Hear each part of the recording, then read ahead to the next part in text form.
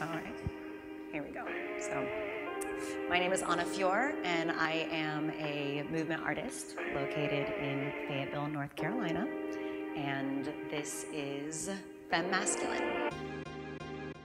So, FEMasculine is an artistic project dedicated to exploring gender stigmas, gender norms, gender roles. I have teamed up with an awesome group of primarily local artists who have all experienced self-doubt in their creative paths due to their gender. And so this, for me, is really important of an opportunity to showcase all of the talent that we have right here in Fayetteville. There are so many amazing artists that are dedicating their time, dedicating their talents to this community, to making a difference, to creating an impact for people of all ages.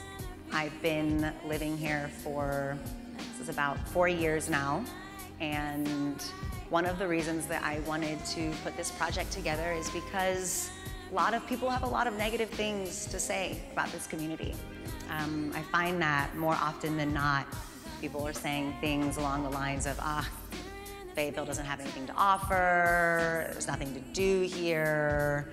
I've always found that to be a really interesting reaction because for me, I'm always meeting people that are doing awesome things in the community, that have passionate missions, that are dedicated to their work.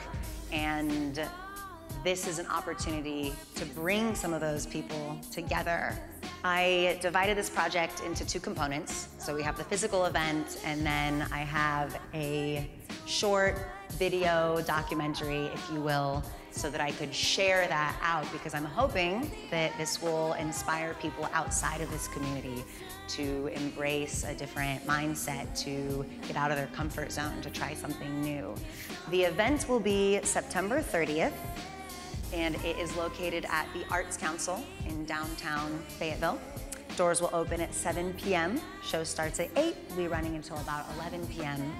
And the physical event will be a combination of spoken word and movement.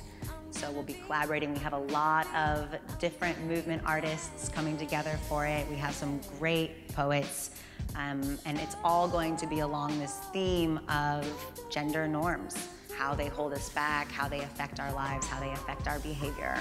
I have a campaign on GoFundMe. Please check it out. If you are interested in supporting a project like this, please donate. Anything will help. $5, $10, $20. It doesn't have to be a significant amount.